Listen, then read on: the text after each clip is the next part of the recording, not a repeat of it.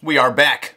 And it's time for sex. Hello everybody, how's it going? Hope you're all doing great. It is finally FAQ time again, so as always I went onto my socials and I asked you to ask me some questions, so now I get to answer the best ones for you. Let's go! Yeah! Since your new house is going to be bigger, does that mean your drum set is going to grow in size as well?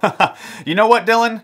Maybe, but probably not. I don't know. I've always wanted to get some octobons or rocket toms, whatever they call them. Just more shit that I'm probably never going to use, but you know, no, I'd use it. I'm just mainly stoked that I'm going to have a lot more room to work with and I'm not going to be like tiptoeing around stuff in the basement trying to like not step on things or walking in between things trying to get from one side of the room to the other because there's shit all over the floor. Whenever I'm filming stuff, there's always shit just like behind the camera that you can't see, and whenever I change the camera angle, I just move all the shit to the other side of the room so you can't see it. But hopefully we're gonna be a lot more organized this time. We're gonna be getting some of those IKEA wardrobe things that we're gonna like put on the wall, and there's gonna be a big drawers in them so I can like actually put my stuff in drawers and stay organized and not just have shit all over the couch. It's gonna be great! What are you going to do if your new neighbors hate the drums? Soundproofing. Too bad my wife's not home right now because she knows all the exact details of the soundproofing that we put in the basement, like with the actual builders of the house. All I know is we got some kind of special insulation for the walls and for the ceilings and some kind of decoupling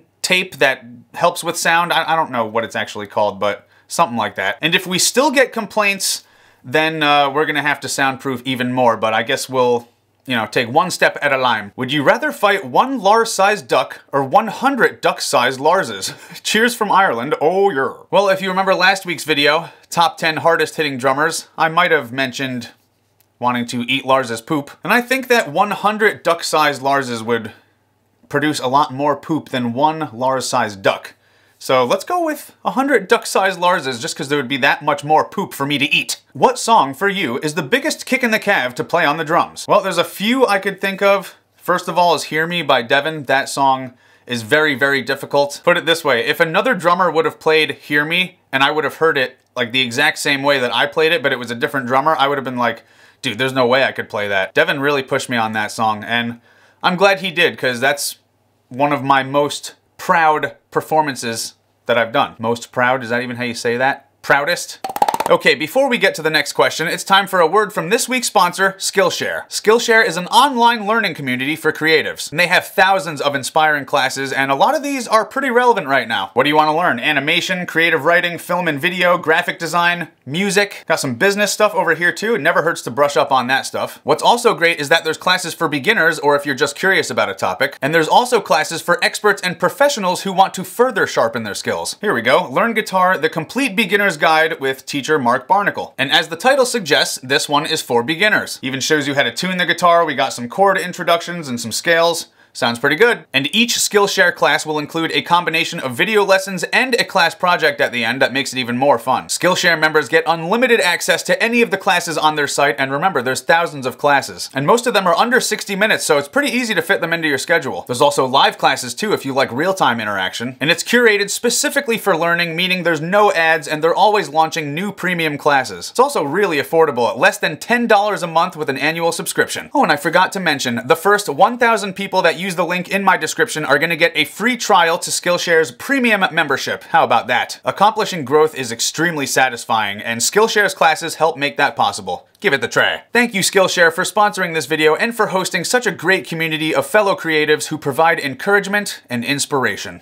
Oh, yeah. When are you going to contact Nick Barker for a chat on your channel? He's been doing a lot of interviews lately. You know what, Julian? That is a pretty fucking good idea. If he's been doing a lot of interviews lately, though, maybe I should get him for some kind of drumming video. I'll have to hit him up and see if he's able to record any kind of drumming content. If he's not, then maybe I could ask you guys what you would want me to ask Nick. That would be kind of cool for an interview, but we'll see what happens, huh? I'll try to reach out to him if I remember and, you know. Because yeah, he's one of my favorite drummers of all time, so that would be like, first of all, a dream come true, and second of all, sex. What is your favorite guilty pleasure song? If you guys have been watching my Twitch gaming streams lately, you would know the answer to this already, but it's gonna be 22 by Taylor Swift, not even joking. I don't know about you, but I'm feeling 20. Which idol do you most regret not meeting? I had a chance to meet Alexi back in 2015 when Children of Bodom was supporting Megadeth, but my nerves got the better of me. We'll never get another chance now. You know what, Tom? We share the exact same idol that we most regret not meeting. And the worst part about my situation was that it wasn't even my fault that I wasn't able to meet Alexi. This was all the way back when I was still in high school. I was probably 16 or 17 years old. I lived in New Jersey, and Children of Bodom was playing at the Trocadero in Philadelphia, and they were doing a meet and greet 2 hours before the show. And I was so effing excited to meet Bodom, because even back then they were one of my favorite bands. So my friends Steve and Chris Cook were supposed to drive us to the show, and they did drive us to the show, but what happened was they ended up being over an hour late to pick me up at my house, and by the time we got to Philly, the meet and greet was over and Children of Bodom had already went to the venue, and I was like, are you fucking kidding me, you guys? You were an hour late picking me up, and now I didn't get to meet my fucking heroes. And I've seen Children of Bodom multiple times since then, but there was never a meet and greet or anything like that, and I never wanted to just like shove myself backstage for any balky reason just to meet them. I don't know. What's the moral of that story? Well, I guess I should have just driven myself to Philadelphia instead of rely on a ride. But that's okay, Chris and Steve Cook, I love you guys. Hope you're doing well, if you even see this video. Are you going to put out a signature stick with Vic Firth? I've seen them in a couple of your videos. Yeah, people have been asking me about this a lot, and I don't know if there's gonna be, you know, I don't know how we're gonna do it. We might just have to go to the post office ourselves and ship them, but that's a pain in the calf. I don't know, maybe every couple of months we'll do like a 22 sticks limited run, and just, I wanna help you guys out with that. A lot of you have been asking for the sticks. I wanna get them in your hands and up your butts. Gotta make it happen. Does your wife play drums? I'd like to see that. Oh, yeah.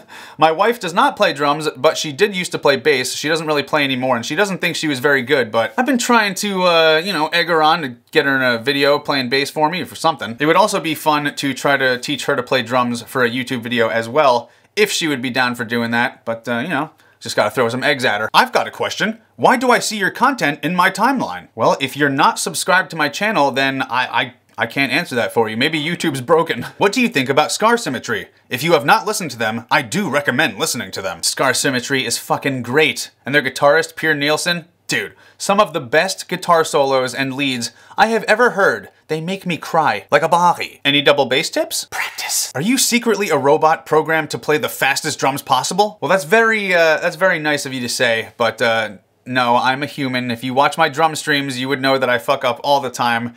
And no, not fastest drums possible. There's probably thousands of drummers out there that could play 1,000,000 times faster than me, but thanks for the kind words, buddy. I appreciate that. How many mics do you use to record? Do you prefer having drums mixed from audience or player perspective? Currently, there are only 4 microphones on my kit. There are 2 overhead mics, and then I have 2 more on the sides to pick up the hi-hats and the rides a little closer. And I did recently replace all 4 of those microphones. They are now the Rode NT55.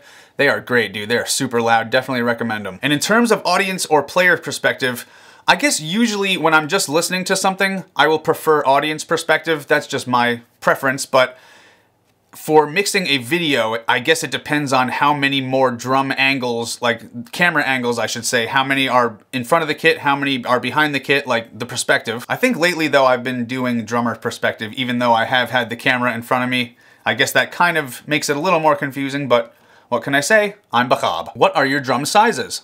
You would know the answer to this question if you go to 66samus.com/gear. How do I go about relearning heel toe with the toe first like you? I learned it the traditional way, and don't refer me to Drumeo for the 22nd time. Okay, first of all, rectal sniff, thank you for the question. Second of all, doing heel toe, toe first, I'm not sure where you got the idea that I do it toe first. I don't think I've ever seen anyone do it toe first. Is it even possible to do it toe first? And, geez, oh, you don't want me to refer you to Drumeo for the 22nd time? Well, the only other thing I can think of is just leaving about 5 seconds of blank space in this video where I would be referring you to Drumeo for the 22nd time. Will you come to my slumber party after COVID goes bye-bye? Maybe? Do you promise not to touch me in my sleep? Are you gonna watch the Mortal Kombat movie? Probably. But maybe first, perhaps, I should go back and watch the original Mortal Kombat movie, because I've still never seen that. There's way too many classic movies that I just haven't seen. Like Big Lebowski. Can you guys believe I have not seen that movie? Every time I say that I've never seen that movie, there's always somebody in the chat or comments that's like, dude, what the fuck is wrong with you? Is Shart Week going to be an actual thing on the channel? Oh, 100% yes. And I wasn't joking when I said that I still want you guys to keep sending me more farts. Email them to me, please. Samus@66samus.com. Record your farts. Email them to me. And sex. Can I come over and play your drums? I mean, not today. How to prime your snare drum in 10% second. Rub your balls on it? Yo, it's Blank Page! He says, what was the first metal song that changed your life? Well, as buggy as this sounds, I think it was Enter Sandman. That might have been the first metal song that I ever heard. After that, I just started getting into more Metallica. Went and bought all their CDs one by one. Yeah, dude. Enter fucking Sandman. Why do you use an expensive kit when you use triggers? For the memes. What program are you using live for the cameras to switch automatically? Also, OBS as the main program for all the cameras going in, or a different program? Yeah. I do use OBS for all the cameras, not Streamlabs OBS. That one kind of screwed up my computer, but regular OBS is great. And I believe the plugin that I'm using is called Advanced Scene Switcher. You just go on YouTube and search OBS Advanced Scene Switcher. You'll find it, and there's like videos on how to install it and how to get it going. You can set how many seconds between each camera switch, all that stuff. It's great. How many hours of Raid Shadow Legends have you played? You know what? I don't even want to know. Because a lot of times, I will leave the computer on overnight farming stuff for me. So that in itself is just ridiculous. Yeah, I don't want to know. I don't want to know. You know what? I think we're done.